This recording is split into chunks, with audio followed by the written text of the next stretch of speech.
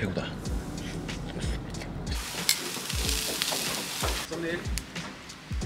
기분 너무 좋네. 오늘은 약간 좀 지친 마음의 안정이 필요하고자 잠깐 쉬러 갑니다. 이 집에서 한참 멀리 떨어진 곳으로 가서 편안하게 딱 하루만 있다가 오겠습니다. 드라이브 하니까 좋네. 창문이나 열자.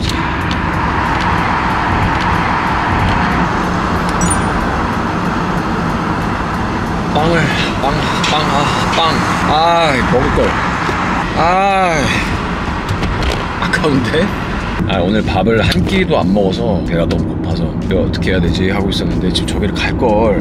저기 지금 되게 빵집이 엄청 커다랗게 뭔가 맛있게 지금 해놔가지고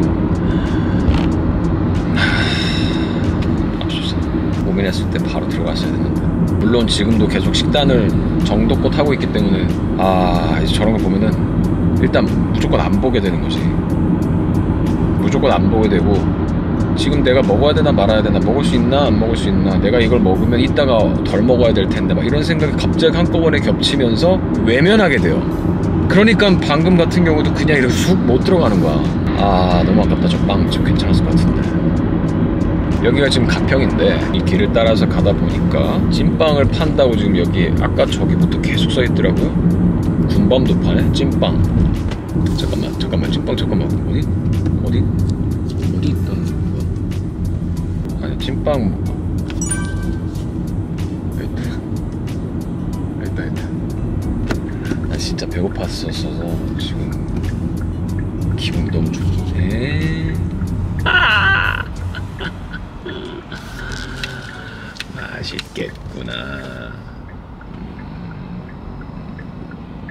잠깐 세워놓고 찐빵을 하나 사올 테니까. 잠깐만. 옛날 찐빵, 안고 없는 찐빵, 찰보이 찐빵, 호밀 찐빵. 안고 없는 찐빵이라는 게 존재하나? 안고가 없는데 찐빵이야? 옛날 찐빵으로 이렇게 최상의 맛을 제공하기 위해 주문과 동시에 메뉴가 만들어진대요. 시간이 좀 걸리겠네. 일단은 난 주문해놓고 잠깐 다시 들어와야겠다. 설마 지갑 안 챙겼네. 있다. 있었습니다. 잠시만요.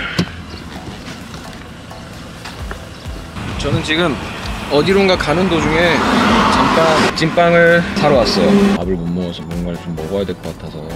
다 됐다. 빵 다 된 것 같아. 잠깐만. 먹방 가냐고요? 안 돼. 지금 못 보신다고 해도 억울해하지 마세요. 어차피 뭔가를 찍고 있거든요. 잠깐만. 이렇게. 그럼 잠깐 시간 내서 한 거니까 바이바이. 됐나? 잠깐만 빨리 갖고 올게. 하나만 먹고 가자. 하나만. 진짜.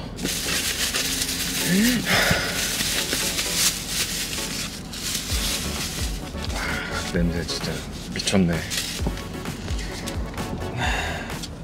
진짜 김이 모락모락 렌즈에 끼는 걸 보여주지.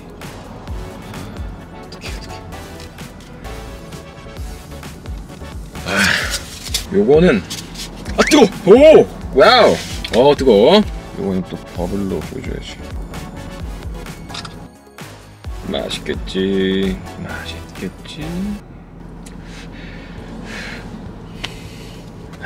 그러니까 진짜 호호 불어먹는다는 게 뭔지 알겠다. 뜨거워서 같이 뭐 들고 사진 찍지도 못해.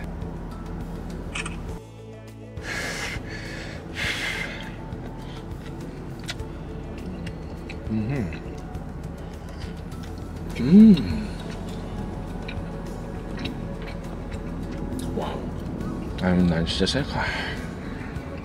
난 못 찍겠어 셀카. 그래서 보통 이런 건 제일 처음에 그냥 막 찍은 걸 올리게 돼.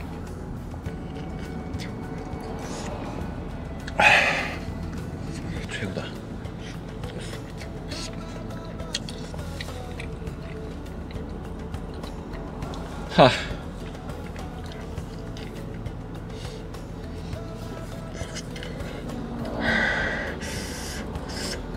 나온다.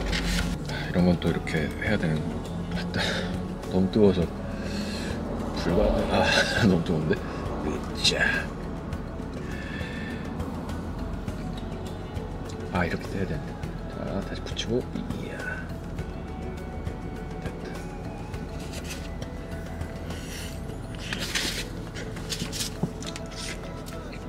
지금 버블을 날렸는데 내가 사진을 너무 못 찍으니까요. 사진을 어떻게 줄 수가 없어.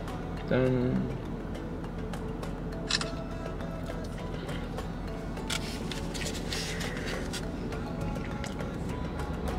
진짜 사진 못 찍네. 너무 못 찍어. 나는 사진은 진짜 너무 못 찍는 사진을 보냈습니다. 너무 이상하게 근데.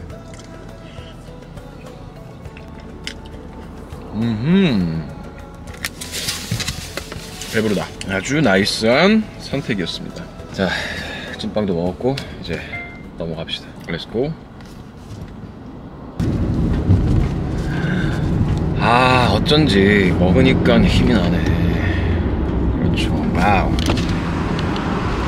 좋다.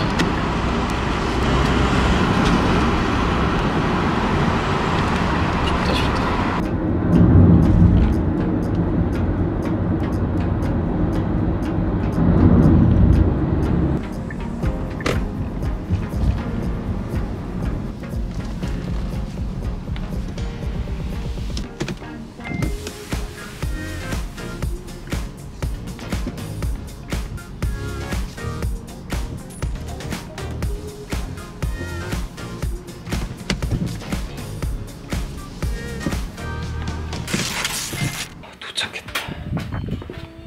도착했어요.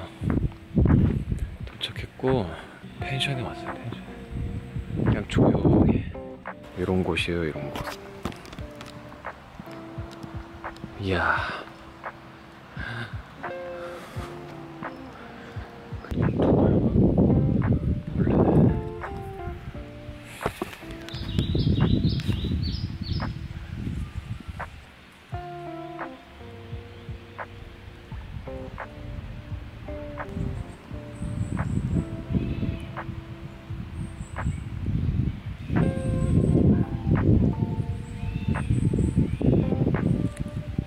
좀 더 가봅시다.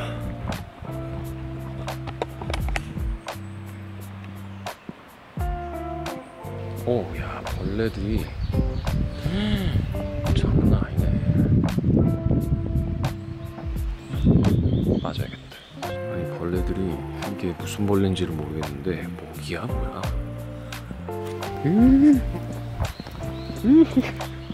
장난 아니다. 좋다.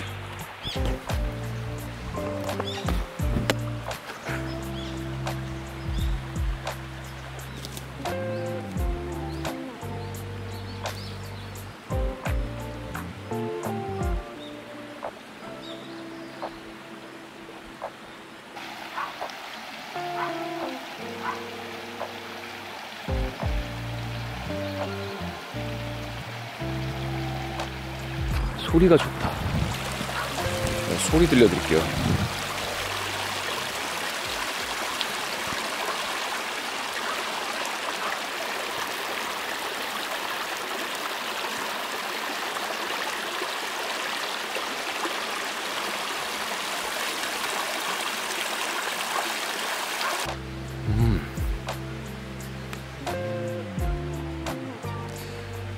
지금 한참 향기 좋을 때네.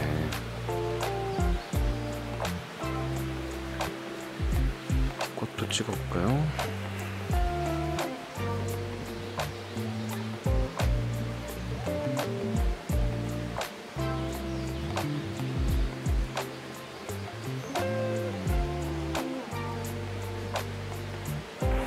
갈까 이제?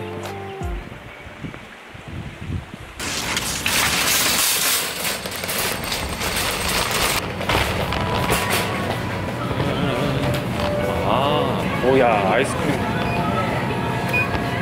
마지막에 고르시죠. 아이스크림 마지막에 오리를 또 먹어줘야 돼. 이런 것도 먹을 거란 말이야. 오돌뼈?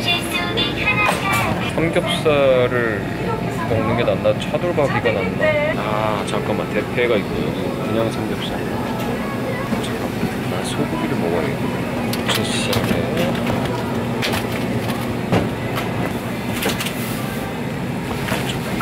삼겹살.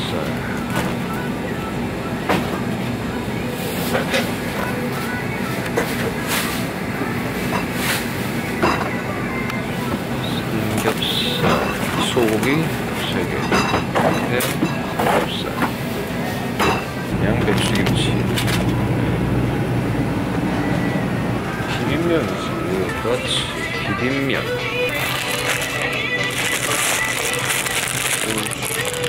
쌈장?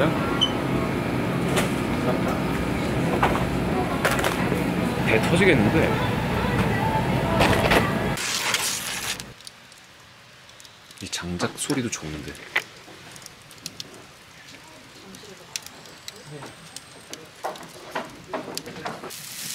맛있겠어요. 아, 조금 더.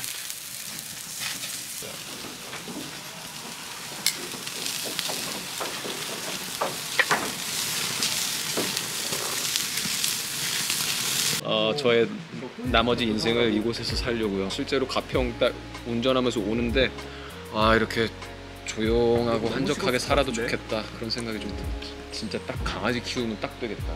오늘 하루 종일 함께할 저의 콜라.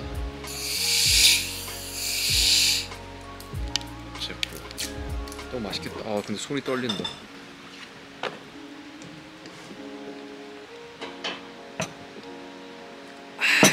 손 떨리는 거. 아까 찐빵 2개가 너무 맛있더라고. 찐빵이 진짜 미친 듯이 맛있더라고.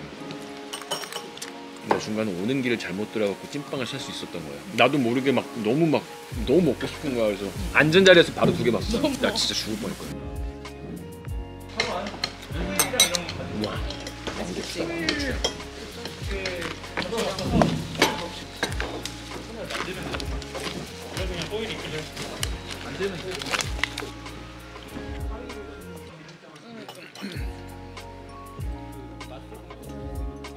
어두워졌어.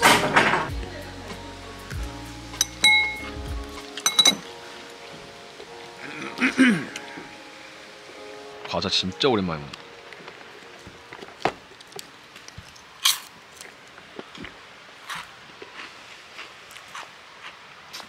그럼 나는 안 보여도 되잖아.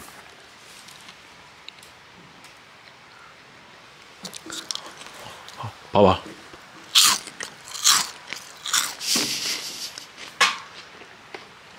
오늘은 맛있게 먹고 있어요.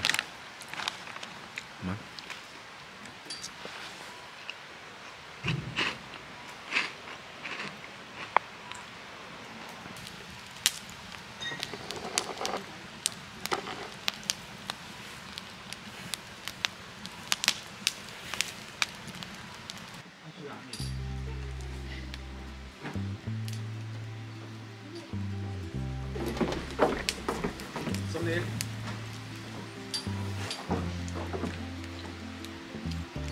너무 웃긴 게 불이 빨개 갖고 그런지 빨간 게 안 보여.